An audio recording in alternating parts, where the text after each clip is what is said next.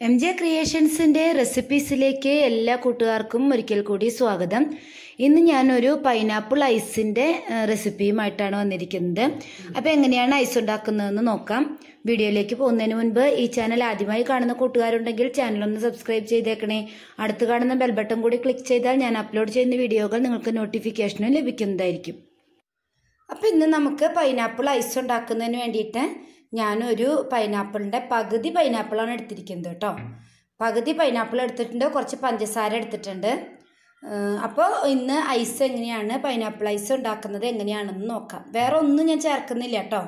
എന്താണെന്ന് വെച്ച് കഴിഞ്ഞാൽ കുട്ടികൾ ഈ ഒരു സമയത്ത്, അതായത് ഈ ക്വാറന്റൈനിൽ അകത്തിരിക്കുന്ന ഈ സമയത്ത് കുട്ടികൾ ഐസ് തിന്നാൻ തോന്നുന്നു മമ്മി എന്ന് പറയും.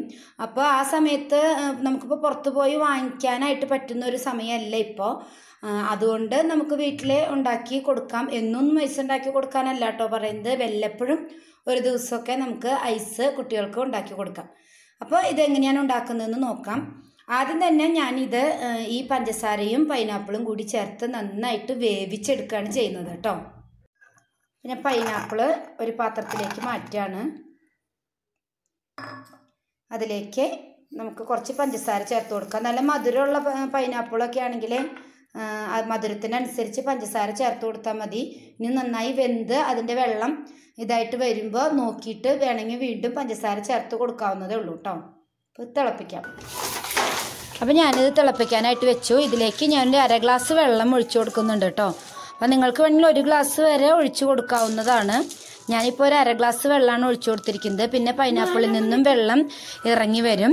അപ്പോൾ പഞ്ചസാര ഉരുകിയ വെള്ളവും പൈനാപ്പിളിൻ്റെ വെള്ളവും നമ്മൾ ഒഴിച്ച വെള്ളവും കൂടി നന്നായി തന്നെ റെഡിയായിട്ട് വരും. അപ്പോൾ നന്നായി തിളച്ച് വന്നിട്ടുണ്ട്. നമ്മളിട്ട പഞ്ചസാരയൊക്കെ ഉരുകി നമ്മൾ ചേർത്ത് കൊടുത്ത വെള്ളവും പൈനാപ്പിളിൽ നിന്ന് വെള്ളമൊക്കെ ഇറങ്ങി വന്നിട്ടുണ്ട്.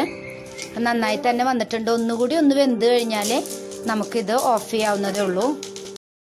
അപ്പോൾ ഇത് വെന്തുടയാനായിട്ട് വെയിറ്റ് ചെയ്യൊന്നും വേണ്ട, നന്നായി കുഴഞ്ഞു പോകുമൊന്നും വേണ്ട. ഇത് നമുക്ക് മിക്സിയിൽ അരച്ച് ഇതിൻ്റെ ജ്യൂസ് എടുക്കാനുള്ളതാണ്. അതുകൊണ്ട് ഒന്ന് വെന്ത് കഴിഞ്ഞാൽ, കുറച്ചുകൂടി ഒന്ന് വെന്ത് കഴിഞ്ഞാൽ നമുക്കിത് ഓഫ് ചെയ്തെടുക്കാം കേട്ടോ.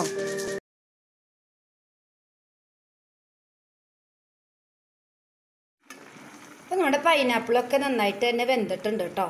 നമ്മളിങ്ങനെ സ്പൂൺ വെച്ച് ഇങ്ങനെ അമർത്തി നോക്കുമ്പോൾ മനസ്സിലാവും പെട്ടെന്ന് തന്നെ അത് പൊട്ടുന്ന. അപ്പോൾ ആദ്യം ഇട്ടതിനെക്കാട്ടിലും ഒന്ന് ചുങ്ങിയിട്ടുമുണ്ട്, വെള്ളമൊക്കെ നന്നായി ഇറങ്ങി വന്നിട്ടുണ്ട്. അപ്പോൾ ഇത്രയും മതി. ഇതിലൊരു നുള്ളു ഉപ്പ് ചേർത്ത് കൊടുത്തിട്ടുണ്ട് കേട്ടോ. ആ മധുരം ഒന്ന് ബാലൻസ് ചെയ്യാനായിട്ട് ഒരു നുള്ളു ഉപ്പ് ചേർത്ത് കൊടുത്തിട്ടുണ്ട്. അപ്പോൾ ഇനി നന്നായിട്ട് ഇത് ചൂടാറിയതിന് ശേഷം നമുക്ക് ഇത് അരച്ച് ഇതിൻ്റെ ജ്യൂസ് എടുക്കുകയാണ് വേണ്ടത്. അപ്പോൾ എസൻസ് ഒക്കെ ചേർക്കാനായിട്ട് ഉണ്ടെങ്കിൽ എസൻസ് ചേർത്താൽ നല്ലൊരു പൈനാപ്പിളിൻ്റെ മണവും ഒക്കെ കിട്ടും. പൈനാപ്പിൾ എസൻസ് ചേർക്കണം എന്നുള്ളവർക്ക് ചേർത്ത് കൊടുക്കാം. കളർ ചേർക്കുന്നവരുണ്ട്. അപ്പോൾ ഇതൊന്നും ആരോഗ്യത്തിന് നല്ലതല്ല, എസൻസ് ആയാലും കളറായാലും. ഞാനിപ്പോൾ ഇതൊന്നും ചേർക്കുന്നില്ല. ഇത്ര ഈസി ആയിട്ട് പെട്ടെന്ന് തന്നെ മക്കൾക്ക് ഐസിന് ഐസാവും ചെയ്തു. ഹെൽത്തി ആയിട്ടുള്ളൊരു ഐസായിട്ട് നമുക്ക് കൊടുക്കാം. അപ്പോൾ തണുത്തത് കൊടുക്കുന്നതൊന്നും ഒരു ഹെൽത്തി ഒന്നുമല്ല, എന്നാലും വല്ലപ്പോഴും ഈ ചൂട് സമയത്ത് വല്ലപ്പോഴും കുട്ടികൾക്ക് പ്രത്യേകിച്ച് പുറത്ത് പോകാനോ ഒന്ന് വെക്കേഷനായിട്ട് അവർക്കൊന്ന് പുറത്ത് പോകാനോ ഒന്നും പറ്റാത്ത ഈ ഒരു സമയത്ത് നമുക്കൊരു ഐസൊക്കെ ഉണ്ടാക്കി കൊടുക്കുന്നത് നല്ലതാണെന്ന് എനിക്ക് തോന്നുന്നു. അപ്പോൾ അവൈലബിൾ ആയിട്ടുള്ള ഏത് ഫ്രൂട്ട്സ് വെച്ചിട്ട് നമുക്കിതുപോലെ ചെയ്തെടുക്കാവുന്നതേ ഉള്ളൂ കേട്ടോ. അപ്പോൾ ഞാനിത് ഫ്ലെയിം ഓഫ് ചെയ്യാണ്.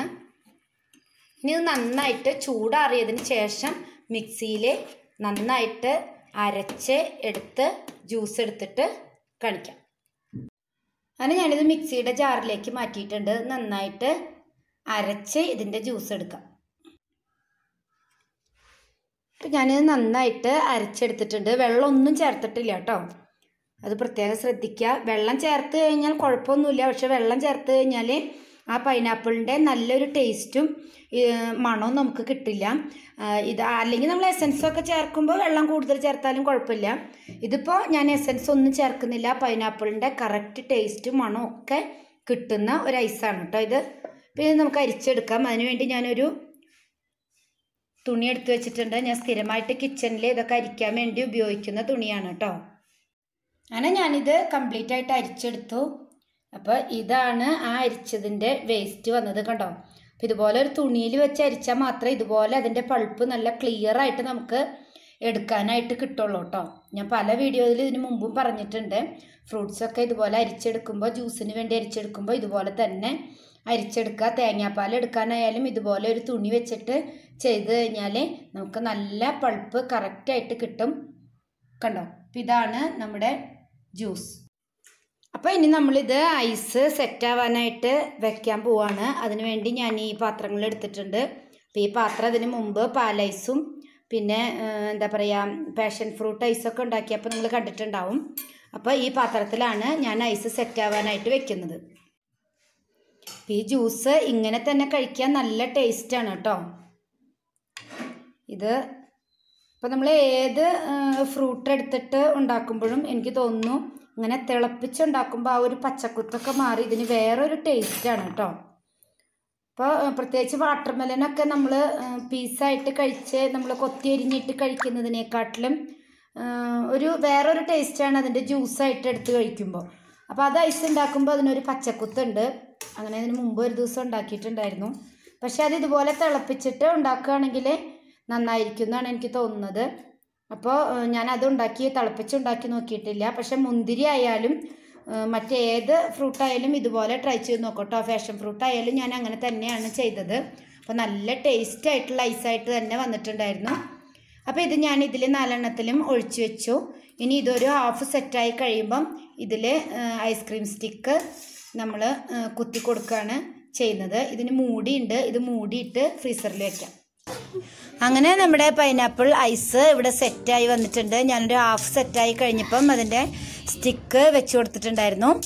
അപ്പോൾ നല്ല ടേസ്റ്റി ആയിട്ടുള്ള റെസിപ്പിയാണിത്. നിങ്ങളെല്ലാവരും ട്രൈ ചെയ്ത് നോക്കണം. അപ്പോൾ അടുത്തൊരു വീഡിയോയുമായി നാളെ കാണാം. താങ്ക്